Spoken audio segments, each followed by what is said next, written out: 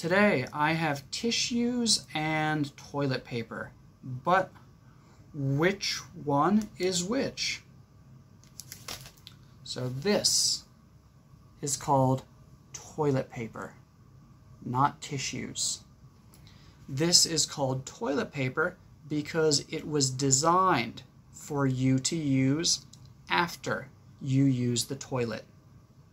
And you can hear that toilet paper is because we have is, we know that it is an uncountable noun. Why is toilet paper uncountable? Toilet paper is uncountable because paper is uncountable and toilet paper is a type of paper. However, this whole thing is called a roll. So this is one roll of toilet paper.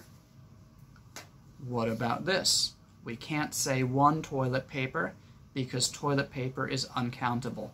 But you could say a piece of toilet paper or a sheet of toilet paper. So this is called toilet paper because it was designed to use after you use the toilet, and it is an uncountable noun. These are tissues. You can hear these are. So we know that it is a countable noun because one tissue, very clear, one piece, already separate from the other one. One piece, already separate. I did not cut anything. I did not tear anything. So these are countable. One tissue, two tissues. So sometimes tissues come in a pack like this, and sometimes they come in a box. But these are tissues. You usually use them with your nose. For example, to wipe your nose if you have a runny nose, or to blow your nose. Blow your nose. Or to wipe a tear from your eye.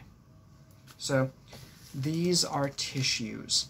Tissues are countable. This is toilet paper.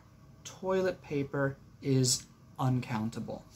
And you might hear British people say bog roll or loo roll. Those are two British slang terms for toilet paper. But in the United States, we usually just say toilet paper or maybe TP, not tissue.